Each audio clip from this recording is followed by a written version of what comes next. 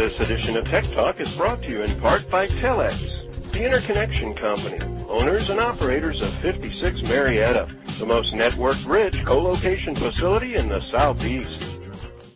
Tag TV and Tag Radio. Technology now has a voice of innovation and information. Get it on www.tagtvonline.com. Global IT services. Offshore, nearshore, and on-site development centers, product engineering and support services from comprehensive research and development services to IT solutions, including systems integration, information system outsourcing, package implementation, software application development, and maintenance services to corporations globally. The titans of outtasking and the future of IT consulting. Greetings, everyone. It's Tuesday, October 6, 2009, and this is Tech Talk with Technology Association of Georgia President Tino Mantella. I'm your guest host, Frank Baia. Global IT services are growing faster and with higher quality deliverables than ever before. Prevailing tough economic environments require businesses to reduce IT costs while making business ready for future growth. Up to the Tech Talk on Global IT is Suraj Prakash, Vice President, Global Delivery Organization for Wipro Technologies, Atlanta Development Center. Suraj has over a quarter century of IT experience and is instrumental in setting up Wipro's process quality consulting business in the U.S. He developed the global IT consulting giant's strategic blueprint for nearshore development and strategic relationships with local universities and business communities. As the company's VP, Process and Quality Consulting, he built a 375-member consulting group. Suraj implemented countless successful process improvement strategies for diverse IT clients in North America and in Europe, managed training functions, and established many innovations with launching of e-learning and blended learning programs. Wipro Academy of Software Excellence, business domain training for software engineers, streamlined campus introduction programs, and created large training infrastructure to meet future needs. Wipro, IT global growth in 2010, planning for the future and a development center growing faster than expected. Why Atlanta for this new initiative? It's Tech Talk on Global IT Consulting as we speak with Wipro VP Suraj Prakash. Suraj, welcome to Tech Talk.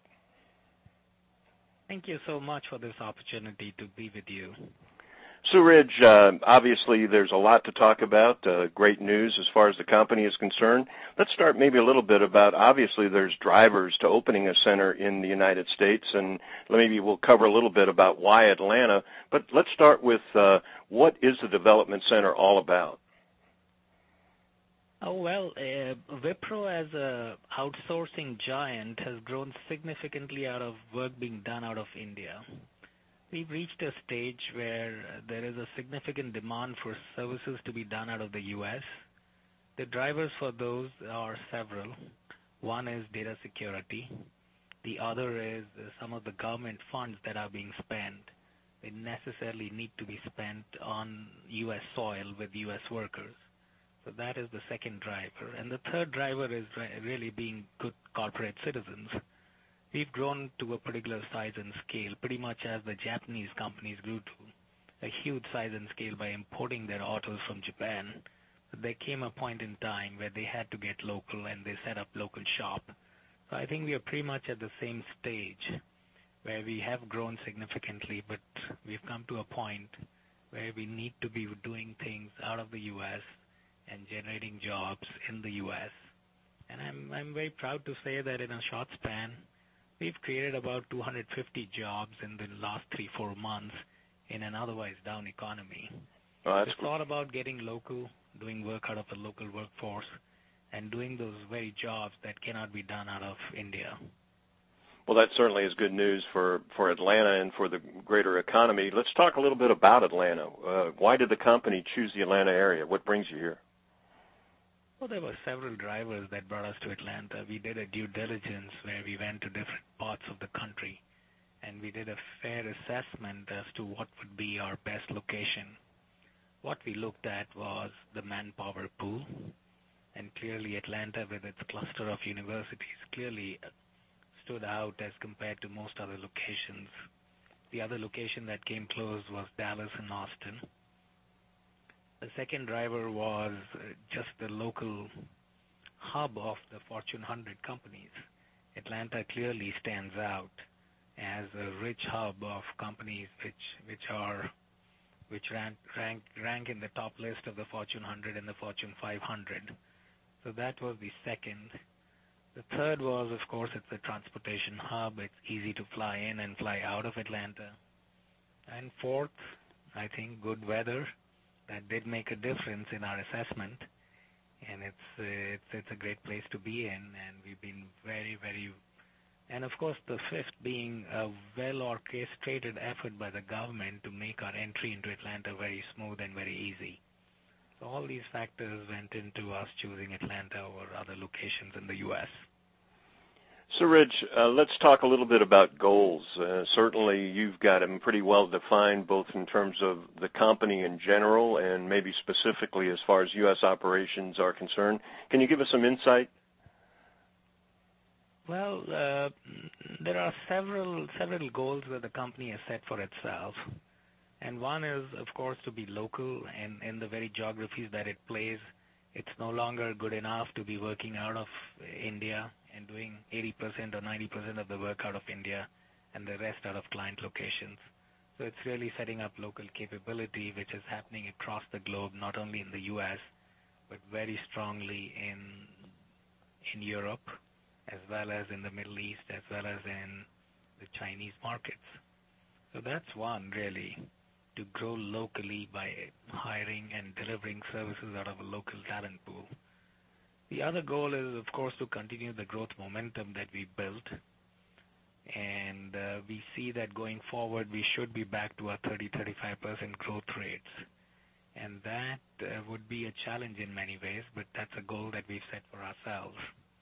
And third is, we really need to leverage everything that goes by way of innovation, by way of increased productivity, by way of capturing mind share of our customers.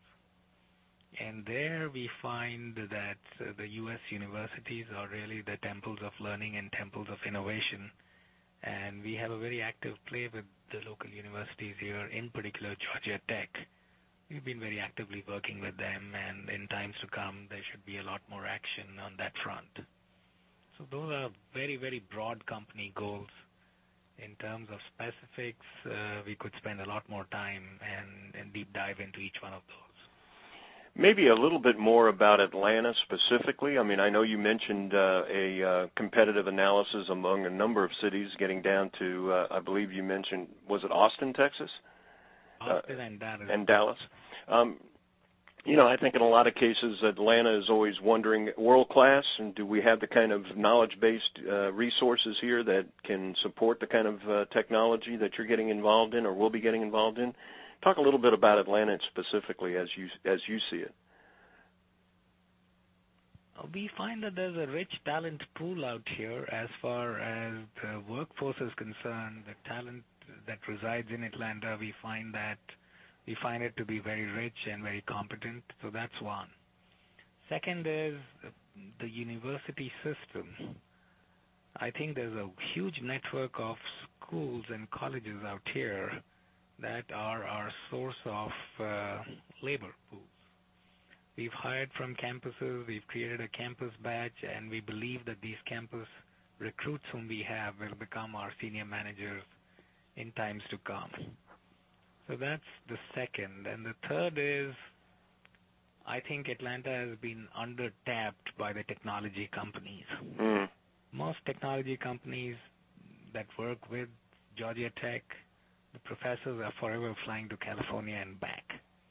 And we want to reverse that. We want to do all our innovation locally within Georgia Tech and within Atlanta, so that we really leverage the talent that exists in the universities here. So those are some of the initiatives, marquee initiatives that we are planning here.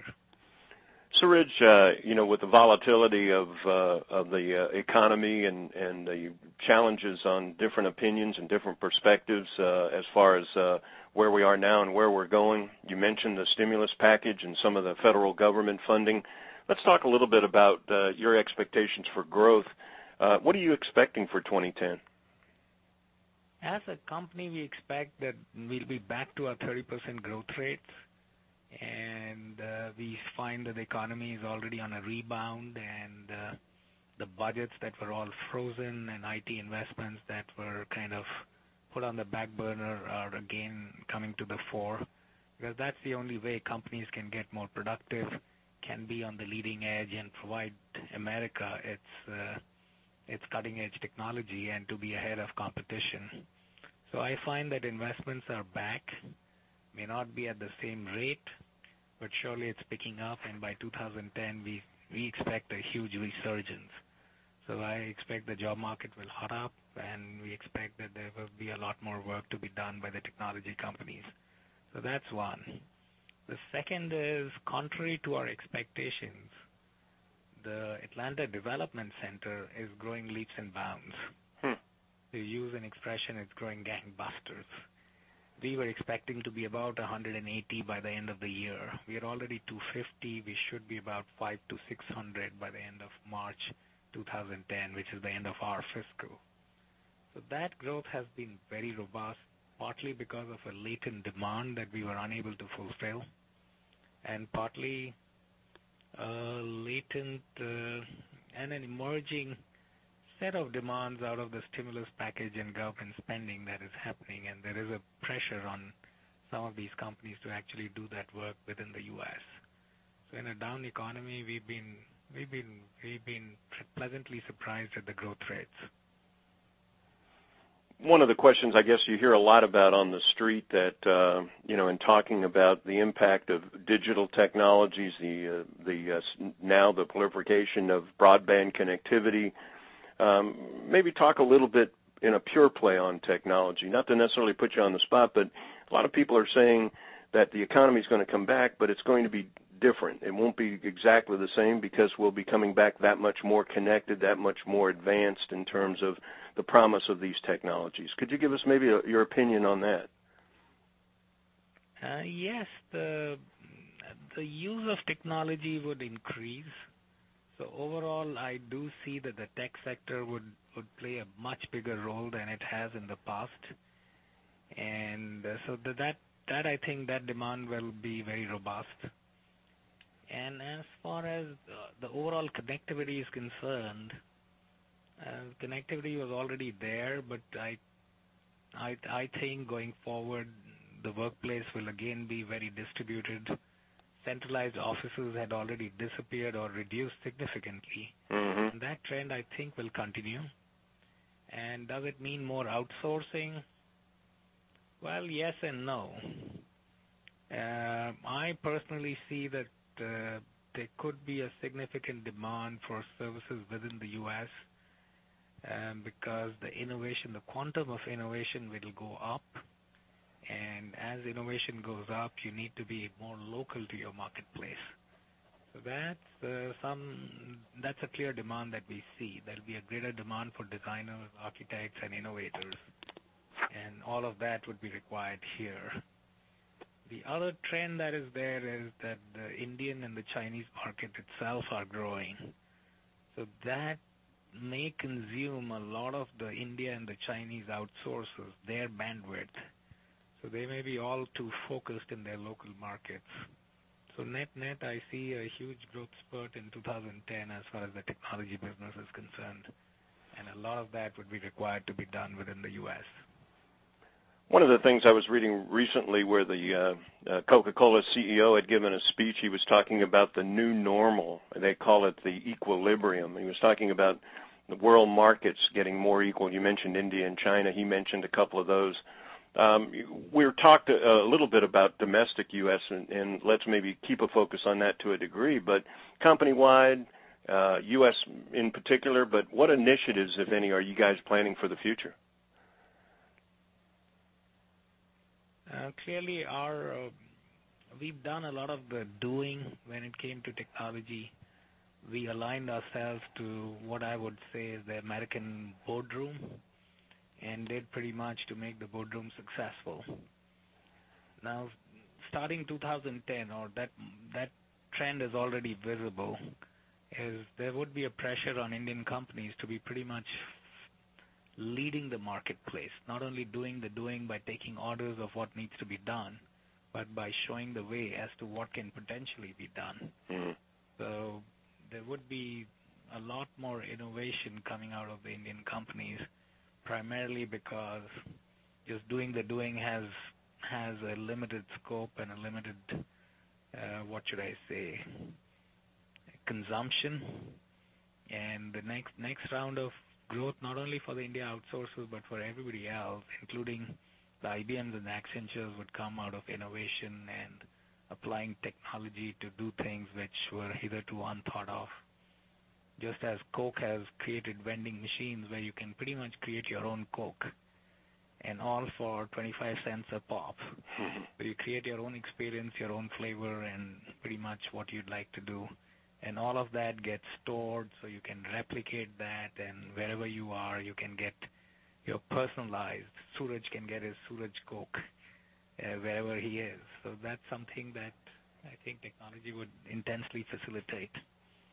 Suraj Prakash, we've been visiting with the Vice President of Global Delivery Operations of the Wipro Atlanta Technology Center. Suraj, thank you so much for joining us today on Tech Talk.